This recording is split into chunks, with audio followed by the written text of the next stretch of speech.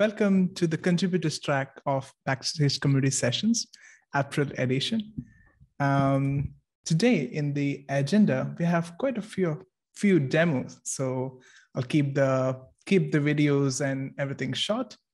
We have Taras from Frontside, who will demo a new GraphQL plugin, something that's been talked about a lot in the Backstage world. So quite curious about that. We have folks from American Airlines, and they are going to demo an Argo CD plugin. Are you around? Please leave your name in the chat so that I can make you co-host, so that you have screen share permissions. We have Tim talking about notifications inside Backstage. Yay. We have Otto talking about TechDocs add-ons, I believe. I'll let Otto do the demo. But first, I would like to do some conversation. This is my favorite part of Contributors Track with a spotlight nomination. This time, we have Patrick Jungerman. I'm sorry if the name is not right, from Berlin. Are you around, Patrick? Feel free to unmute yourself so that I can. Yes, I'm here. Hey, good to see you. Tell us a bit about yourself, where you're from and how you got into the Backstage world. Yeah, I'm from Berlin, also born here, working for Bonial. We do online advertisement for retail business, and I'm principal engineer here at Bonial. Work here since, I don't know, 13 something years. And we started Backstage, or to explore Backstage, with the need of something like a service catalog. Previously, we already set up something like a API catalog and so on, more something homegrown. And also with the need to get a bit more overview about the ownership of certain software components. Of course, we do have something also for deployed artifacts, but that was not enough for our needs. And we also wanted to have certain analytics based on that data, then thinking about stuff like bus factor, or analyzing legacy systems a bit more in detail to make decisions on when to act and so on.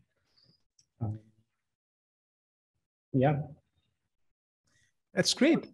Backstage has some more features which were interesting then as well for other projects. So kind of multiple things came together. Software templates, for example, was also very interesting.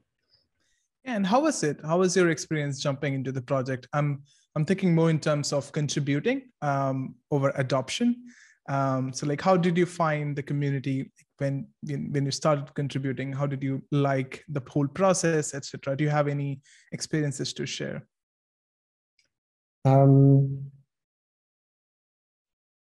Worked quite smoothly, I would say.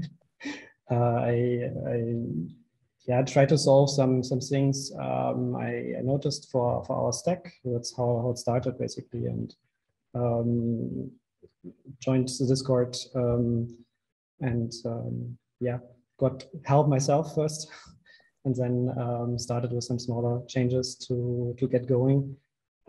Especially, like, I think in the beginning I started with something like MS Graph plugin, some smaller changes to make the filtering easier and so on. So basically, you start with the importing your org data and so on, right? And then I just tried to improve it a bit for us, and then got further and further. Basically, that's it. It's good. And what's on your roadmap for Backstage? What do you, let's say, would you like to see next in Backstage? I think a very much desired functionality is event-based updates. Already had some chat with some people here. Yeah, I think that's the one thing that gets discussed in all community sessions. Yes, for sure. Yeah, especially due to things like rate limits and so on from third-party providers. It's sometimes a bit complicated to circumvent that, but I think that's at the moment probably the most desired functionality. We're still exploring some of the other things, like getting a bit more into software templates, looking into tech insights, and so, yeah, I think we still need to learn a bit more about some parts to make a better statement here. Awesome. And last thing from me, do you have any tips for a new contributor trying to make a contribution to Backstage? Do you have any tips, advices, anything?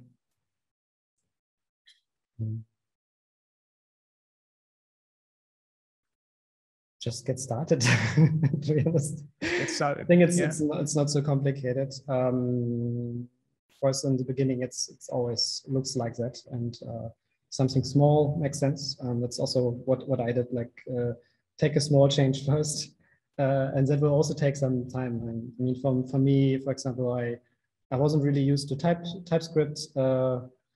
That wasn't something I used to work with. So I had to first get into how does a project structure looks like and so on. And eventually you just get more used to this. And also how does this whole project work, right? And yeah. And start with something you need yourself. I think that helps for motivation. Yeah. One tricky thing that comes in contributions is that if you don't have Backstage inside your company, let's say you're a student at a college somewhere and you're looking to contribute to Backstage, it feels weird because you're never going to adopt it for yourself or for your personal projects. But if you already like work at a company using Backstage, I think that should get a bit easier. Yes, exactly. I guess in a company environment, a corporate environment, you usually have then the other side, like how does it work internally with sharing your code or contributing back and so on. I myself prefer to rather contribute it back and have it in the main lines than having something patched and getting out of hand at some point. So I think it's especially with things which were already there, it's easier to have it contributed back and sent for everyone. Well, so good to talk to you, Patrick, and thank you for joining, and see you around in community. Thank you. Bye. So that was Patrick. Next up, I would like to invite Carl from American Airlines. Are you around?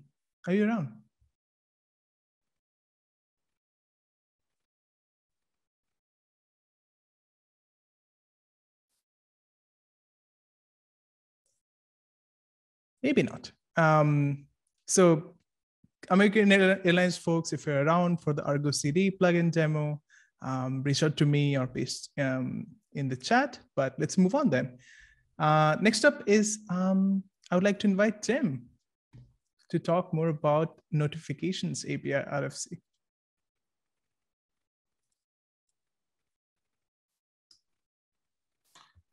Yeah, hey, Manchu.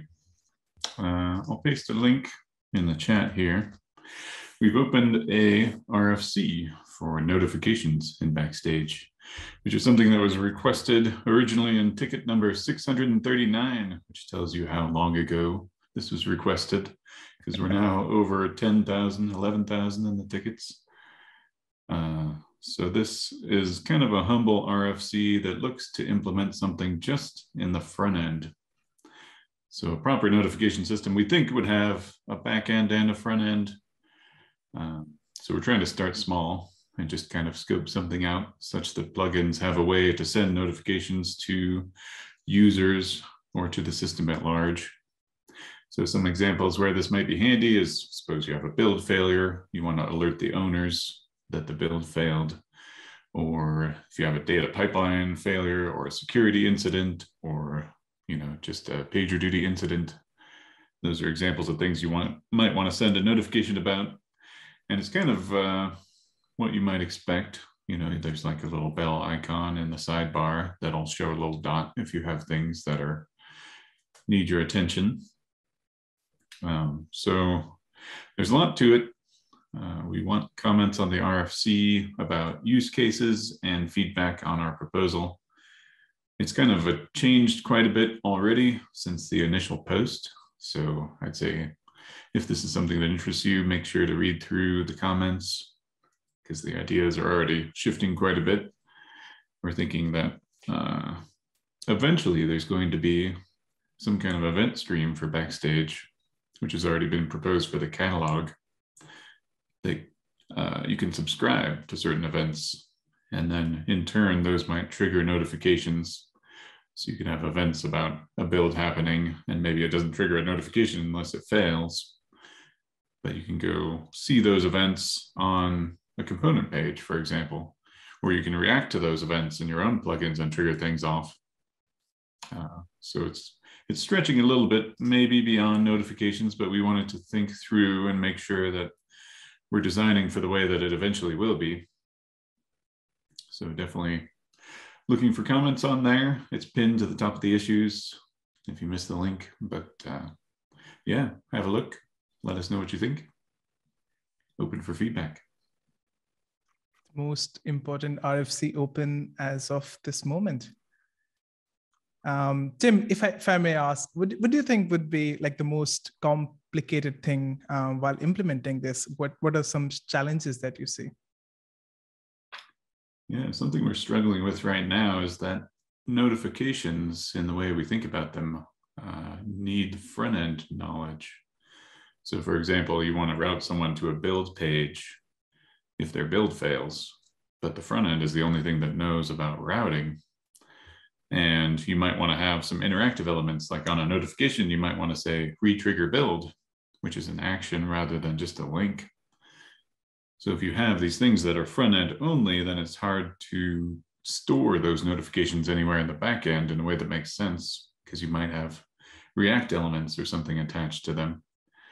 So how do you kind of replay those notifications? If I go to a notification page and I want to see all the notifications that have happened in the past that have already been delivered, how do I sort of rehydrate those from the events that happened? So we're trying to figure that out, as well as, just the format of notifications. We want to offer flexibility plus ease, which is always a hard thing to combine. You want to be able to create notifications without much effort, but if you really want to go deep and customize them, you should be able to do that. So trying to achieve that balance, I think, is tough. It's going to be really exciting. Hope to see notifications live, and as well as a wall and a timeline. Let's see what's more to come inside Backstage. I was just kidding. But like buttons. Like there's already a favorite components.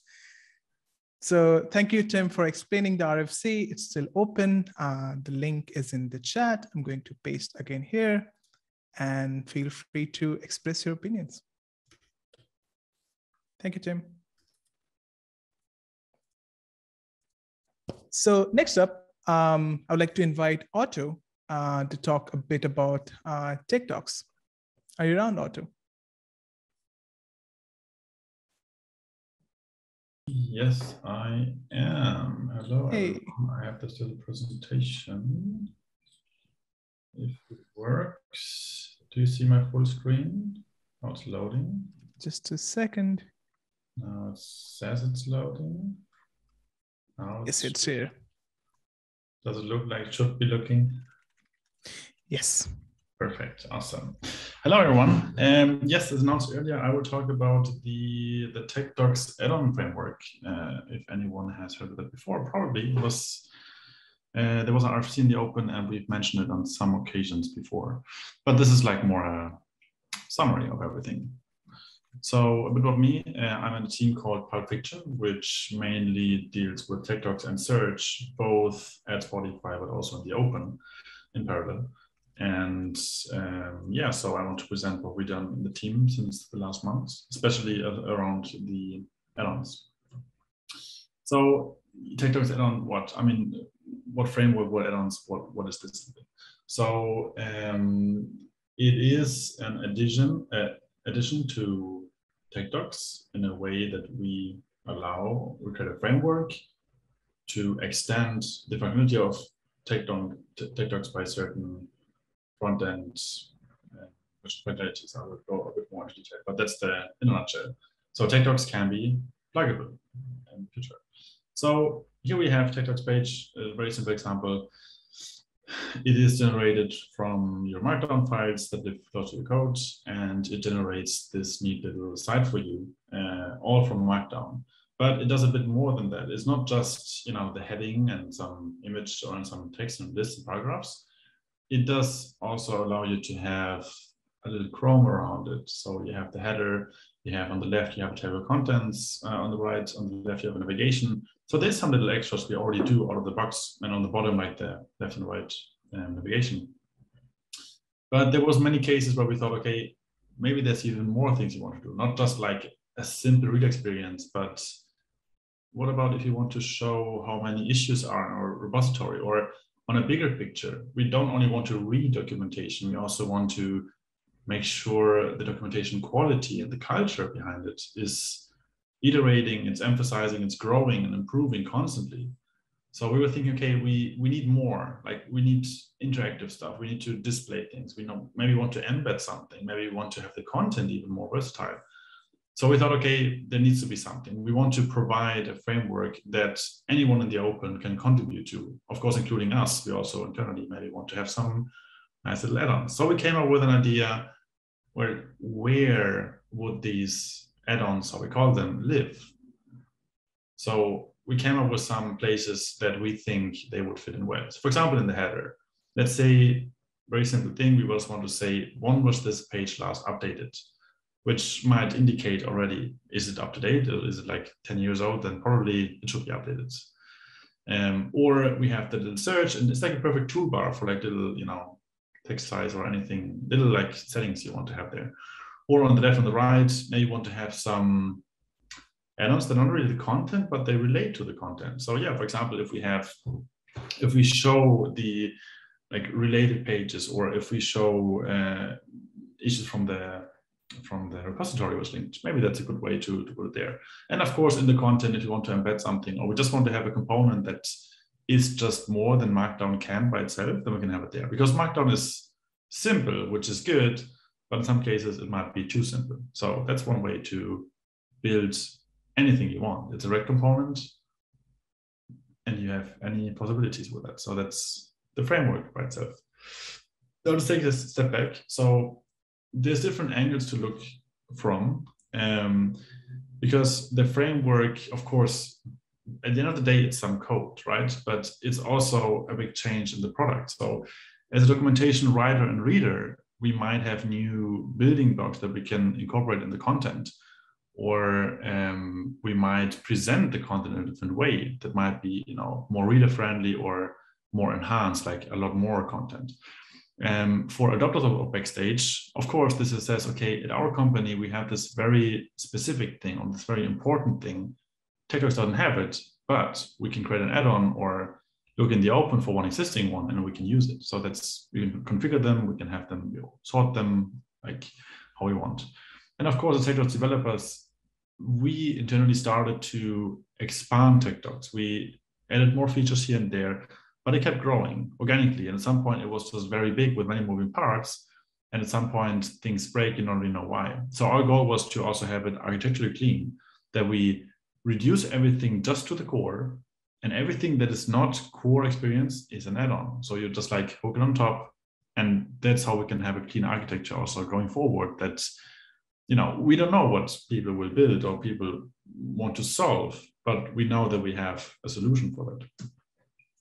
And that's a very simple example how it would look like. The API is coming up soon in a blog post where we announce this officially.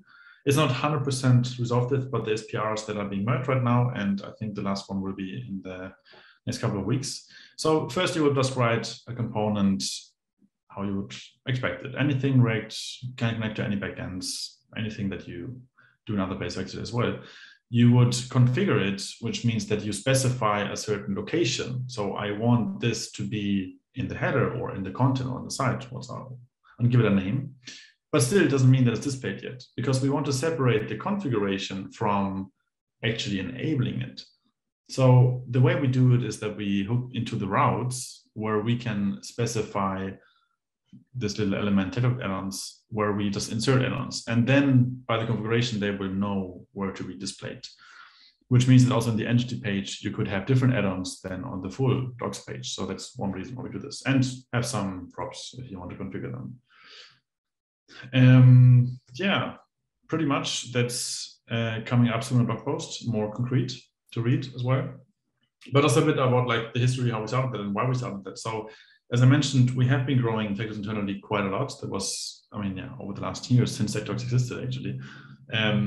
But we realized, okay, we see common patterns. Like we have to come up, take a step back, look for our design. So in September, we collected some findings and we came up with a proof of concept internally that was running in October and November. And we saw, yeah, it's actually, we can connect so many ideas with it. And then we just captured in an RFC more formally. Okay, this is something we want to support. This is something we believe in that can solve many problems in the future. And we iterated it internally and then released it in the public in February. And since then have been talking about it a little bit. And currently, yeah, we are wrapping up the implementation of the framework plus one example add-on on top, which is what I mentioned, like to report an issue. So you could like select something and then suddenly a little thing pops up and you click on it and you land to a repository with a pre-filled body and something. So that's can help like your documentation to stay up to date. Yes, that is pretty much actually already it. It's a very short presentation because I actually want to encourage if there's any questions or any ideas or anything that you have always been wondering, pretty much like write them in the chat and I'm happy to answer them. That's it.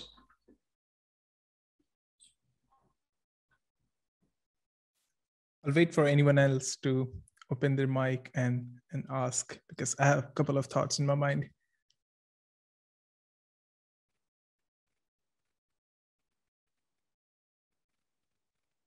Let me start. So thank you, Otto. This looks really great. The couple of types of add-ons you talked about, like report an issue or something in the header, I think that's something at which people were asking for a lot. So really good that it's here. I was just thinking that if we had any thoughts around how TikTok's add-ons relate with MKDocs plugins, because TikToks is built on top of MKDocs and that has its own community of plugins for like adding a code block and whatnot. So whenever, let's say, a TikToks adopter wants to add a new functionality, do you recommend adding it as an MKDocs plugin, or do you think TikToks add-ons is the way to go? That's actually one of the biggest and hardest questions we had to work with, because in the beginning we realized we are very much invested into the Python ecosystem with MKDocs. However, everything else is in JavaScript and TypeScript and React world. So we realized, okay, we can leverage some existing MKDocs plugins that maybe suit our needs, but because the only thing we do, we use MKDocs to transform our Markdown to HTML, but we don't really fully use MKDocs. So we're actually currently working on extracting MKDocs just as one like generator of Markdown to HTML and trying to distance from it. So the idea is that if you find an MKDocs plugin that does work, we cannot 100% support that it might work. You can try it out, but the path forward we're going is definitely to integrate with add-ons that are independent of where it is generated. So that's the path forward for sure. And also staying in the React ecosystem. It's just more easier with types and staying in the same world, basically. That's a very good answer, actually. You already built for Backstage, so you probably are closer to JavaScript and might want to write JavaScript to do that. Thank you. Yeah. Thank you too. Can I ask a question? Go ahead, Francesco. Yeah, sorry. Otto, great presentation. You make me think about one question that I received a couple of hours ago from an adopter.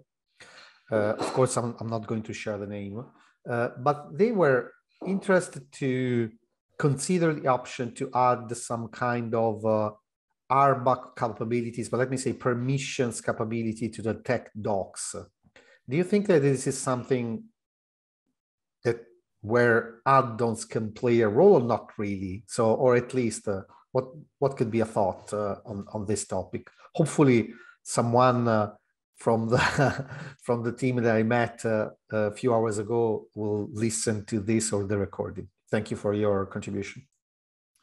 Yeah, good question. So the way I see it right now, add-ons mainly work on the front end. So we could prevent a page from being displayed, but the backend would still serve it. So for authorization, that might not be the best fit. But we're planning to get some input if we maybe extend add-ons to a backend counterpart. But right now, it might be better solved if it is, using the Backstage. I mean, trying to work something in Backstage itself and then using TechDocs as it is, because I think having authorization in TechDocs only might be not the best place, I think. For many reasons, because like it might connect to search and it might connect to other things. And if it's really supposed to be not visible, it might be too late at that point. I wonder if users have an existing permissions framework setup, then, and Tim, Vincenzo, and other folks who worked closely with permissions framework, please correct me, but TechDocs would follow it, right? Isn't that correct? It would follow it for an entire site, for the whole component, I believe. But for subpages, maybe not. Yeah, maybe that's one place where an add-on could serve as a middle solution to sort that out. Right. Yeah, I think that's correct. Yeah, for individual pages, that's too detailed, too specific thing to hide. Yeah. Last thing on my mind was the sheer similarity between the TechDocs add-ons framework, the boxes you showed, and the entity page itself, how you can basically reorder the entity page according to your own liking and put cards here and there. It almost seems like it must be like lot of work to make this, like enable this, because I know entity page is quite complex. So yeah, I was just thinking about it. There's no question in there, like just appreciating like the effort that goes into making this happen. Maybe just one small addition is that even if there's more things you want to extend, there's always the possibility to provide your own TechDocs reader page and even go crazy and do anything you want. But we try to figure out to cover the most cases that you can just like very easily plug in without knowing anything about the whole page.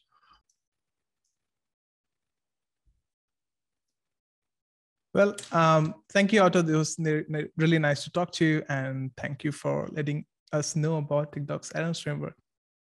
See you around. Next up, I believe it's the Frontside team, but let me do a last call to Carl Hayworth from American Airlines. Are you around?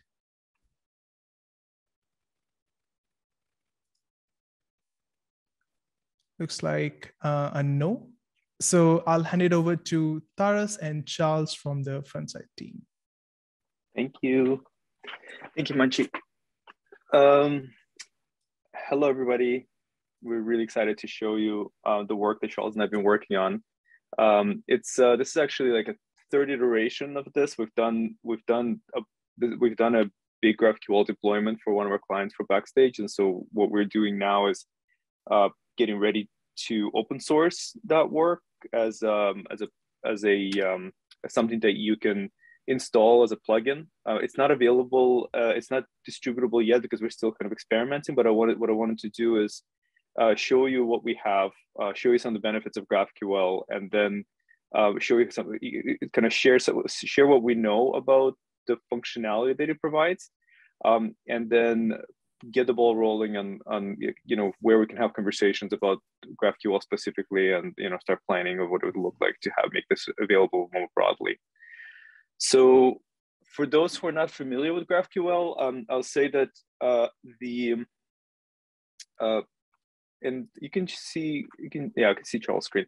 So the benefit of GraphQL is that it allows you to, it allows the client of the API to control what data is returned.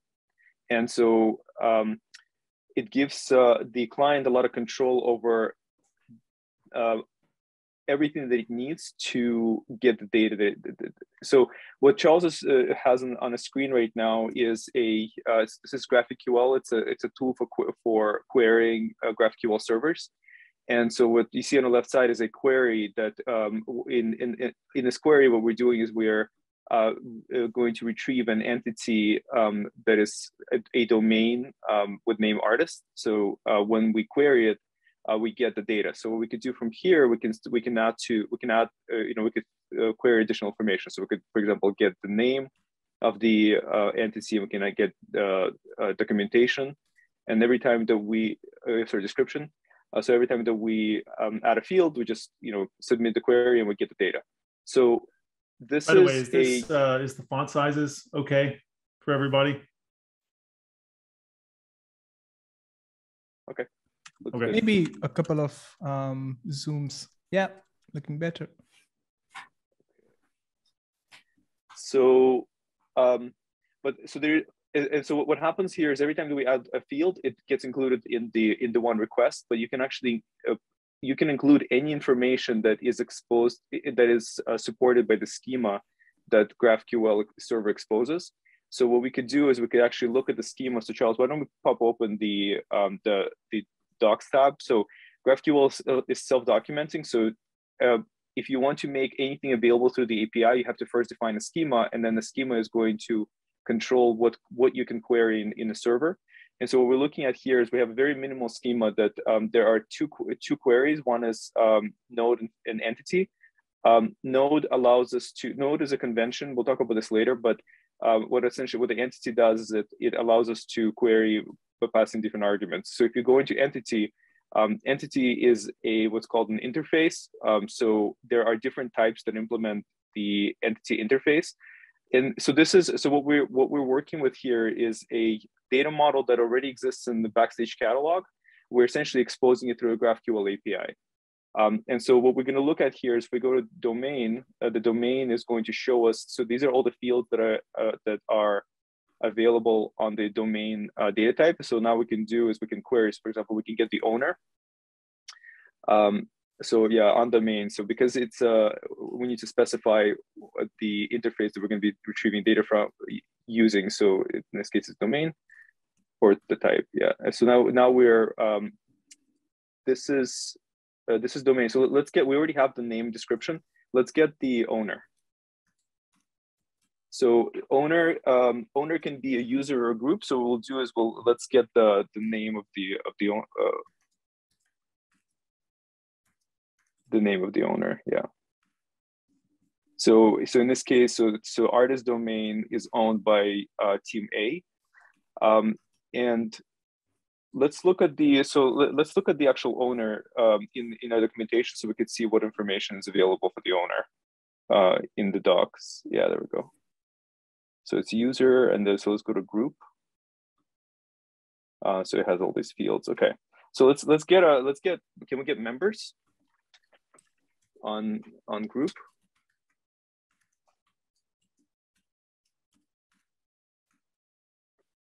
And then let's get the member names. There we go. So now what we got here is we got with a single query, we're getting the domain. We got the owner of that specific domain, and then we got the members of the group who are in this, like who own this domain. So now let's go back. So this is an example of like being able to kind of traverse into the graph. So what we're doing is we're essentially specifying exactly what data we want to retrieve. Let's go back to our domain, the definition for domain. And let's look at this. Let's look at the systems. So systems are they are field under domain. So we could look at, so let's retrieve our systems. And so, yeah, let's get the name.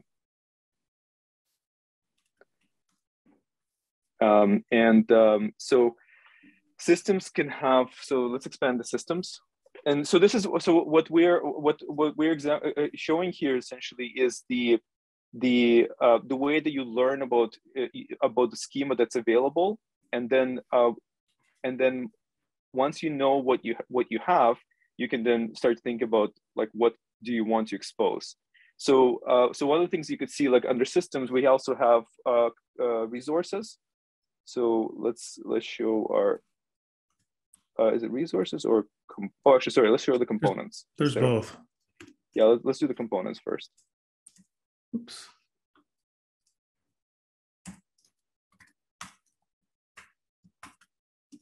Okay. Name, and then yeah. So for our systems here, we have our so under system the artist domain, we have the artist engagement system that has a lookup component and the www artist component.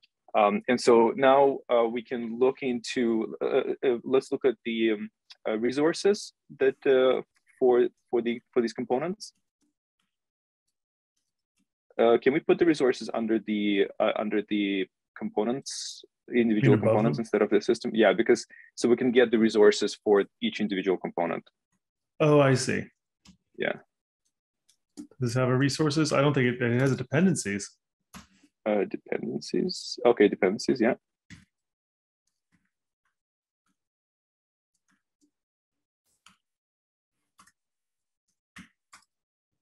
Okay.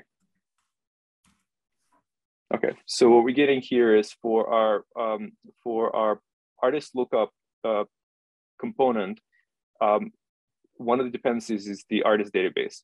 So now what you could see, so one thing that's really interesting about this kind of traversing of the graph through GraphQL queries is that you're really kind of navigating the graph that is stored within Backstage catalog.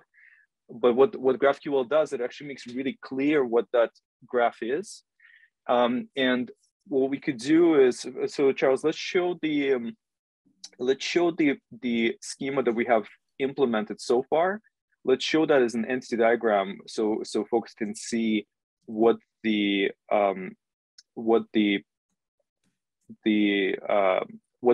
existing relationships look like. We can use that as a starting point. So this is the schema that we've defined so far, and so this is what we're using here is a tool called GraphQL Voyager, which allows us to it creates an entity diagram from the GraphQL schema. So what we're looking at here, so we talked about the entity interface. So the entity interface is implemented by all of these different types. And so what we could do, for example, we could we can click on, for example, resource, and then we can you can see we can see a resource, and resource has a dependencies property, and it has a relationship to a dependency, which is an interface that is a union of component and resource. So these are kind of what I'm describing here are building blocks, and for a lot of people this is going to be new things. If you haven't worked with GraphQL, this is going to be new to you. So there's a lot to learn about how to define the schemas, but I think with with the work that we're doing right now with the catalog schema could be kind of a starting point to set the pattern and to visualize those relationships, and then with this base we can then extend this base to add additional schemas.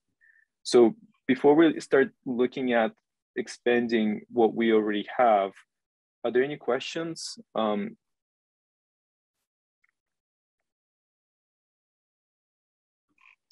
there any questions in the, nope. So Quick far, question. nothing.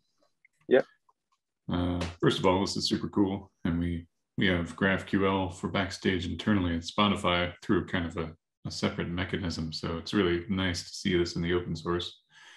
But one thing I was wondering about is extension, like you can create new kinds in Backstage specific to your company. So have you thought about how to support extension of the schema in that regard?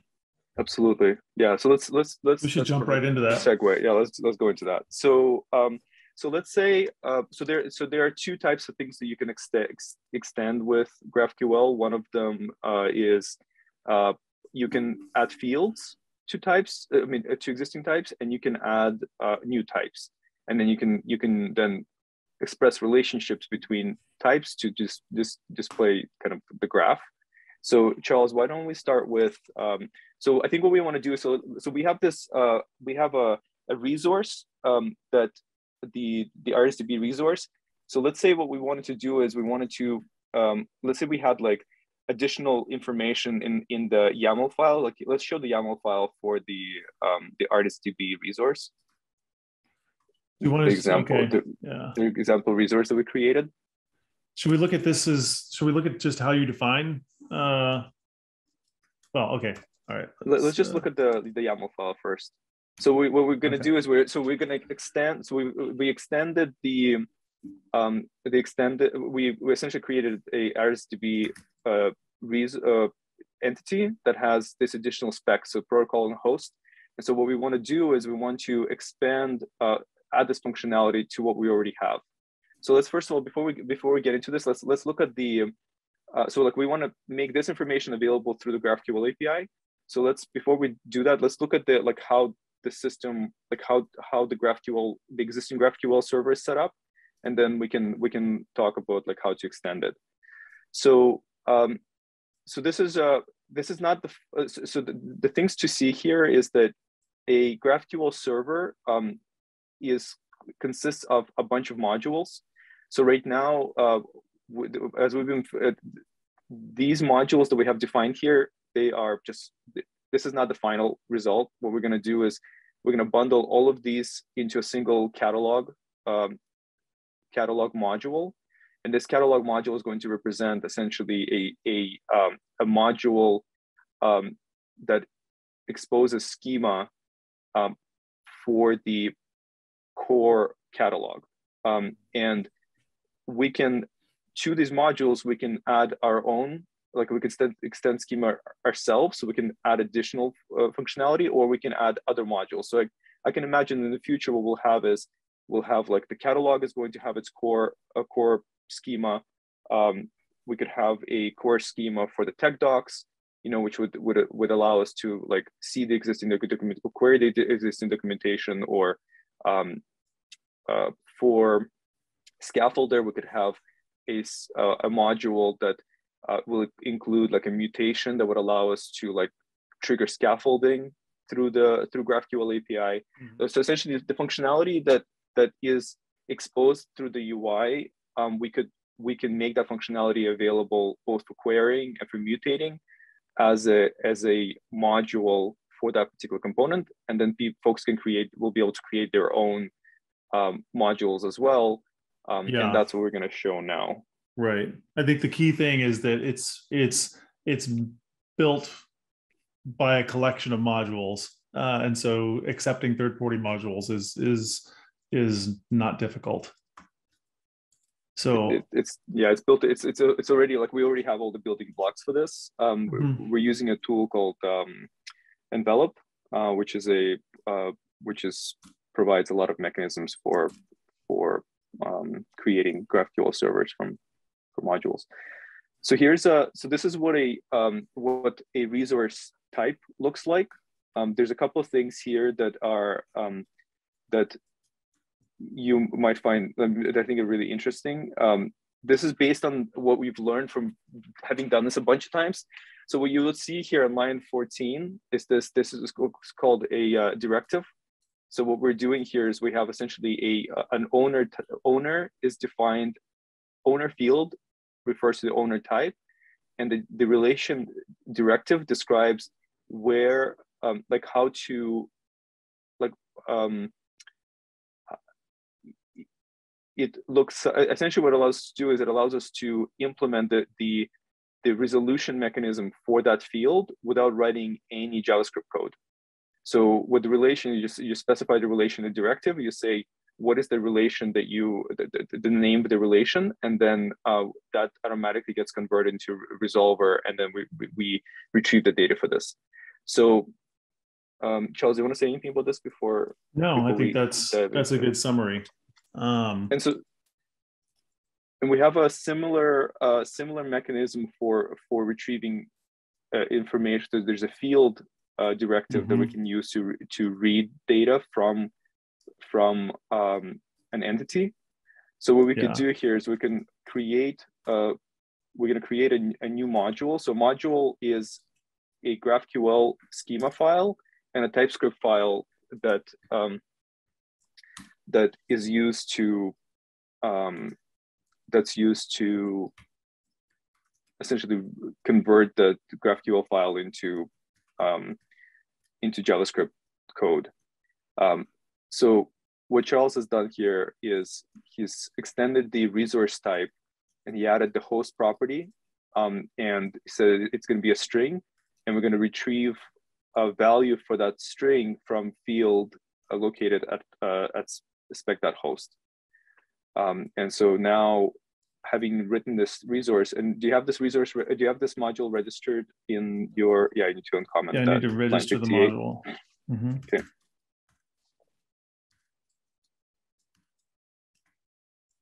So,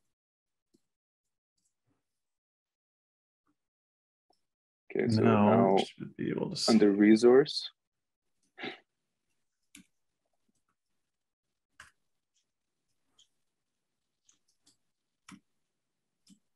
call and post. There we go. So now the data is available through the GraphQL API.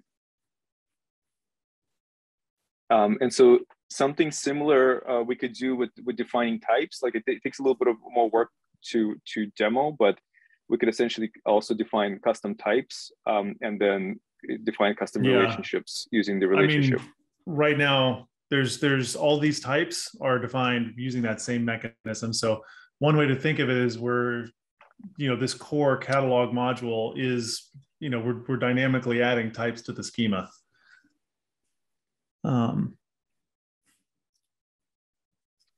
So you can use, you can define any types inside your models. You don't just have to extend types that already exist.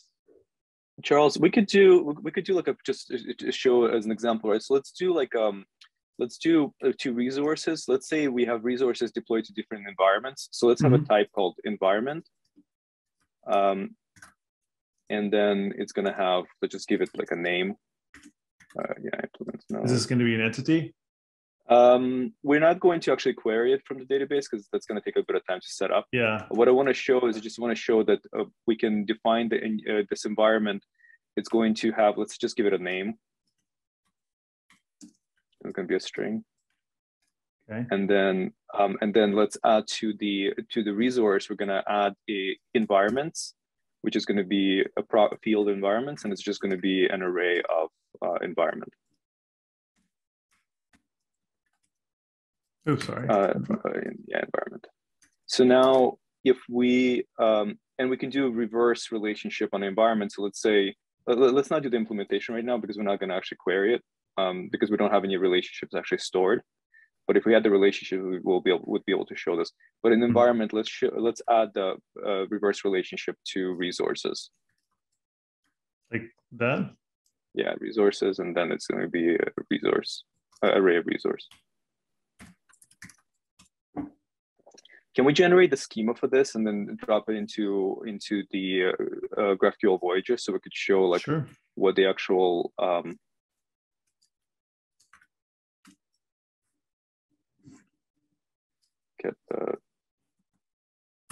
can you show the schema once we're done with this? Let's show the schema, the resulting schema in the code. But we could let's first show it in the NC visualizer. Yeah, in the Voyager.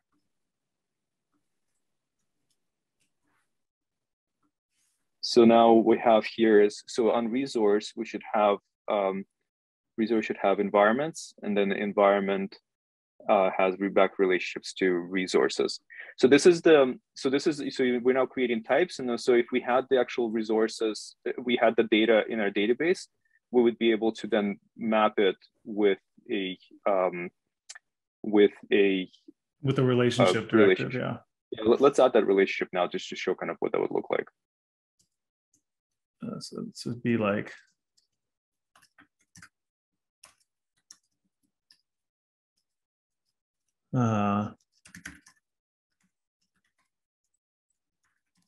something like that.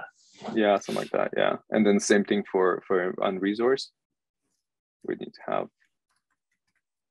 I think I would say just call the relationship environments. Yeah, the relationship. It's actually we actually use the field name. So if your relationship type is the same as the field name, we can just do that. You don't need to, right? Okay.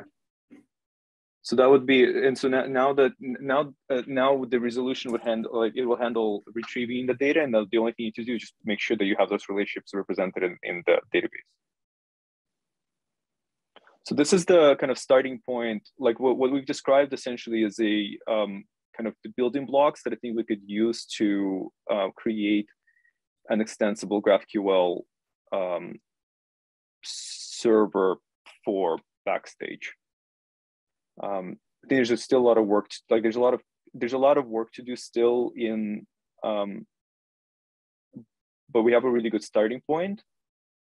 So questions, comments?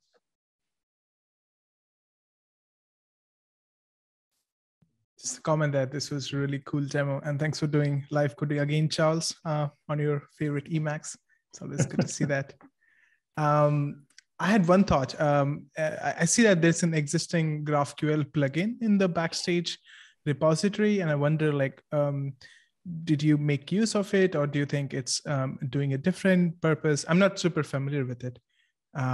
So do you have any thoughts on that? Yeah, I mean, I think that plugin, it was a good starting point, like for early experimentations, but it's not, it doesn't have a lot of the pieces that we showed. I think there's a very specific way that you want to create a schema so that you can create this composable graph, like you can traverse these relationships. The schema design that's in the existing GraphQL plugin is not really, it's not really like designed for that kind of expression of queries. So I think what we could do is replace that plugin with a new version that has all the things that we want, which will have like extensibility. It will have a lot of the things that we want to have long term for Backstage.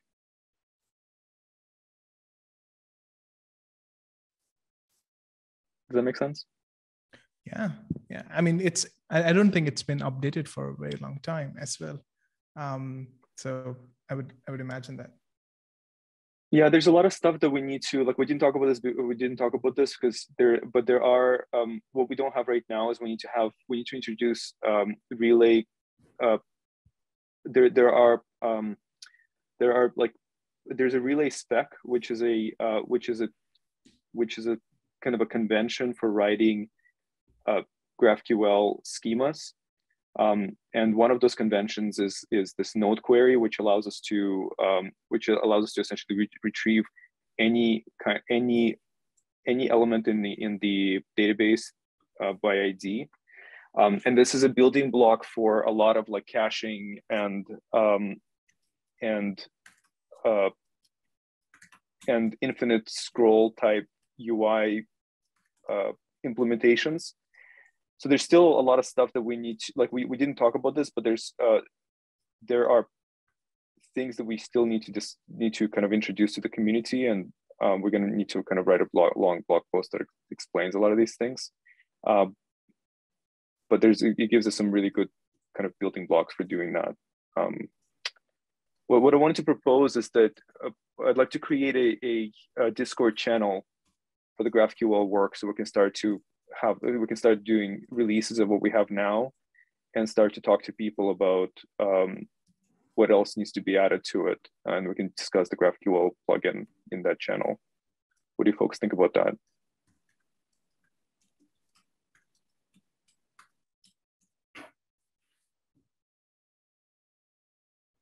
I guess I'll just leave that Works question. works with me. I think a question for the Discord general channel, I guess. And then we can create one. And my last question, how do people reach out to you about this? Do you think there's an RFC open where you need some input, or do you think this new channel will be the place, or how can people keep up to date with the work? I think the channel would be a good place to start. There is one now. Hey. Oh, GraphQL for GraphQL? Yeah, Patrick, I guess just created one. I just created one. Okay, cool. So I think that the GraphQL channel is going to be a good place to start. And then because I don't like, there are too many things to jam into a single RFC. So I think we might want to do it in stages. So I would love to get some guidance on how we can do this. I think for now we're gonna for this kind of early iterations, we're gonna keep this in our Backstage repo in our frontside org, but then we can transfer that project whenever. Like I think it just needs some help in figuring out like how we would actually bring this to the core. And we're open to any suggestions, but it's just I just don't know what procedure is, or how we'd go about doing this.